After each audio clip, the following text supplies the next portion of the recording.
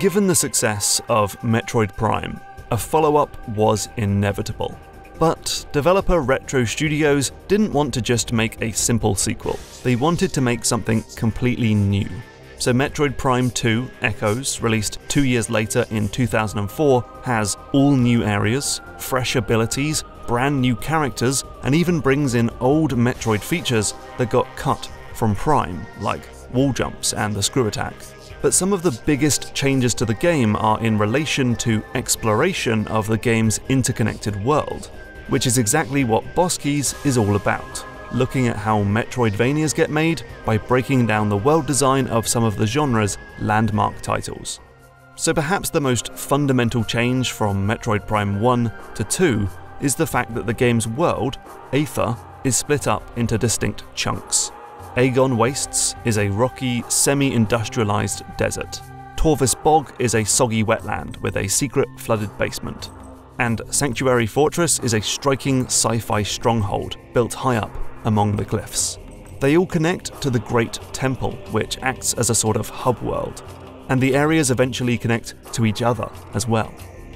And sure, Metroid games have had distinct zones before, like Norfair and Brinstar in Super Metroid, or Phendrana Drifts and Chozo Ruins in Metroid Prime, but Prime 2 really commits to this idea. The game asks you to go to each area in turn, then you'll stay there for a few hours as you explore, find power-ups, collect keys, and fight a boss. Then you leave, and for the most part, you don't come back.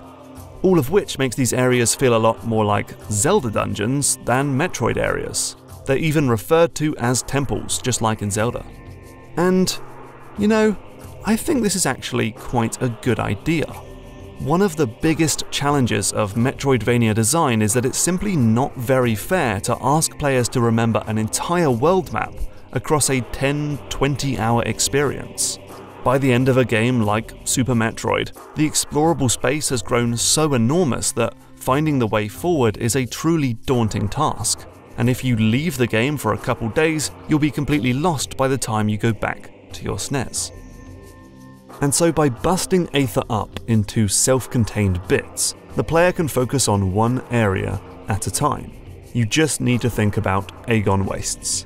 Then you can offload that entire area from your memory and focus on Torvus Bog. Then you can forget all of that and just think about Sanctuary Fortress. Or you would if it weren't for two annoying moments where Prime 2 breaks this pattern. So after getting the boost ball in Torvus Bog, you actually need to leave the bog and go back to the front door of the dungeon, which is in the Great Temple. Now you can use the boost ball to rocket up this half-pipe and find a path to the Seeker missiles. There's something even more annoying in Sanctuary Fortress though. The first item we get is the Spider Ball, and while there are a few places to use it in the Sanctuary itself, they all lead to dead ends. Maybe a useful upgrade, but nothing to actually progress our adventure. That's because the path forward to get the Power Bomb is actually back in the Torvus Bog, right down at the bottom of the temple. In a room just off from where we fought a boss, there's a forgettable Spider Ball track that leads to that all-important new power-up. To continue the Zelda metaphor, that's like getting the hammer in the Fire Temple and then realizing that you now need to leave the dungeon, travel across Hyrule Field and go back to the boss room for the Forest Temple to actually use your hammer. It wouldn't make any sense. So that item order chart actually looks like this. And these were the only 2 times in Prime 2 that I got stuck. And bear in mind that I'm playing these games with the hint systems turned off. Because, for the most part, Prime 2 doesn't ask you to revisit old areas. Sure, the game would reward players who did remember those previous temples.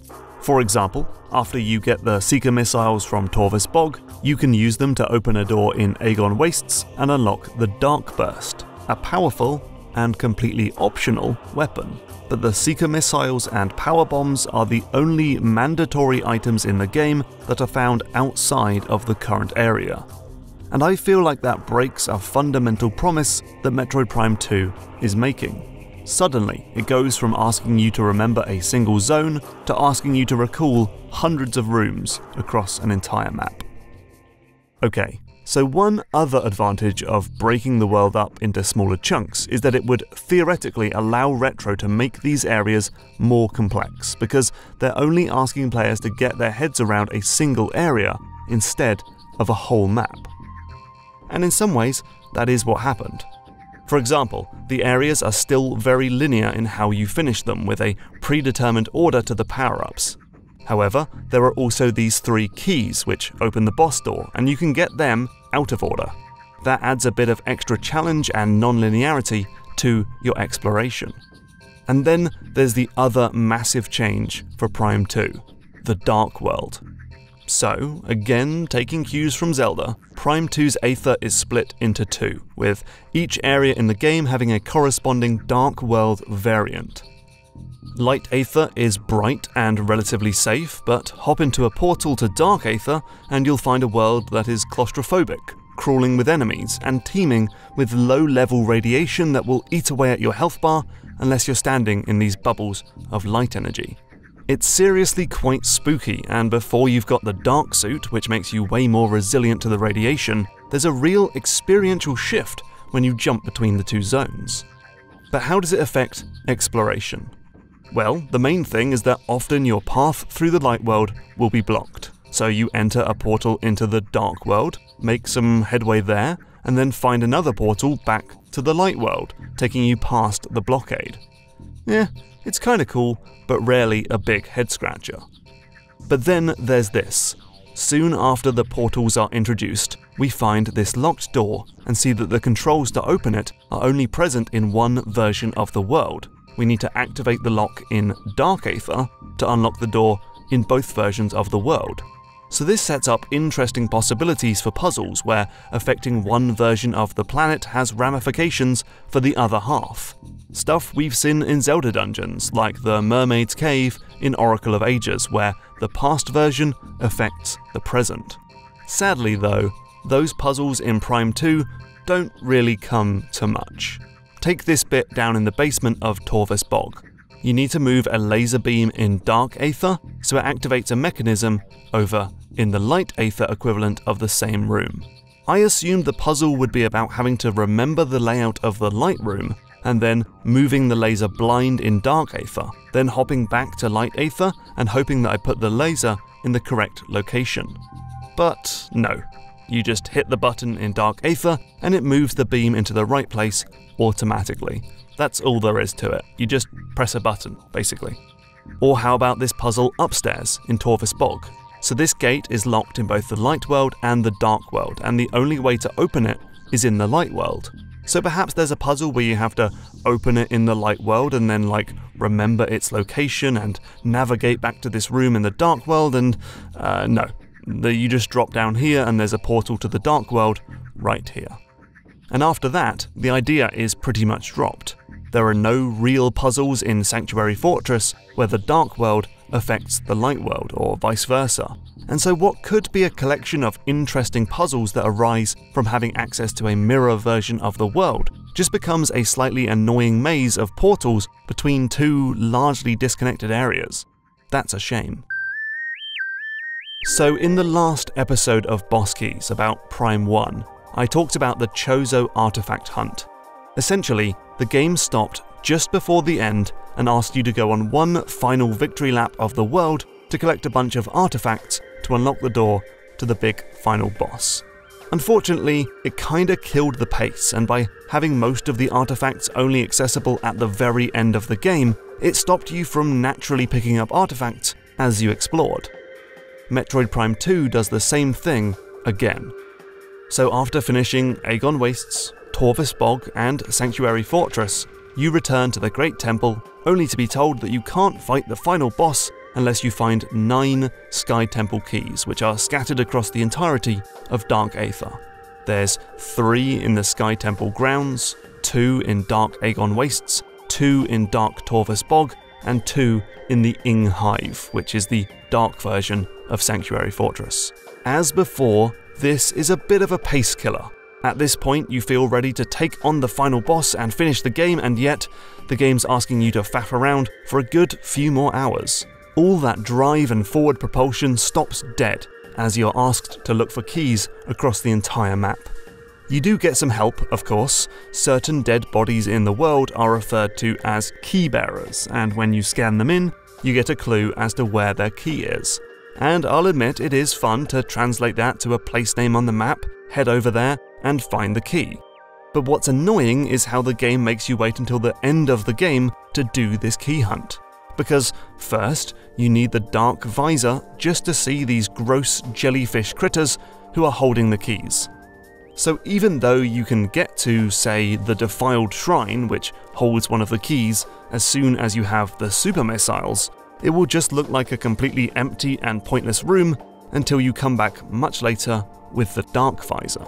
That doesn't reward exploration, does it? So that means you need to have picked up about 13 power-ups before you can even start hunting for the keys. And from there, while you can get 3 of them immediately, and another after getting the power bomb, the remaining 5 keys all require the very last item in the game, the light suit. So while careful exploration will net you a few keys ahead of time, most are simply impossible to collect until the very end, forcing that last-minute victory lap.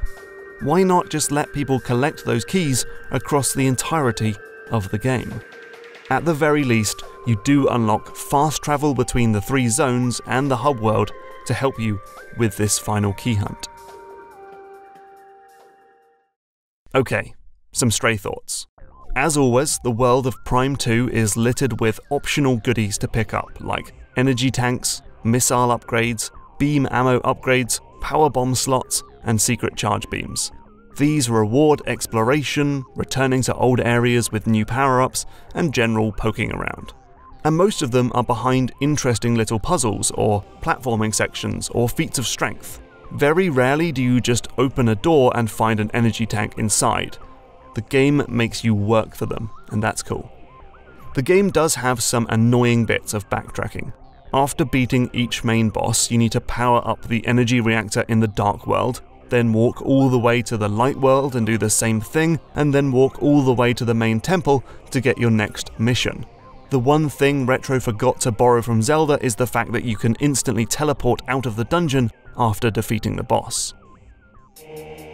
So, like Metroid Prime, there's a lot to love about Prime 2. The atmosphere is top-notch. Jumping into the dark world genuinely makes you feel tense, and splitting the world into pieces makes the game easier to digest. And to be honest, most of the issues with the game are small.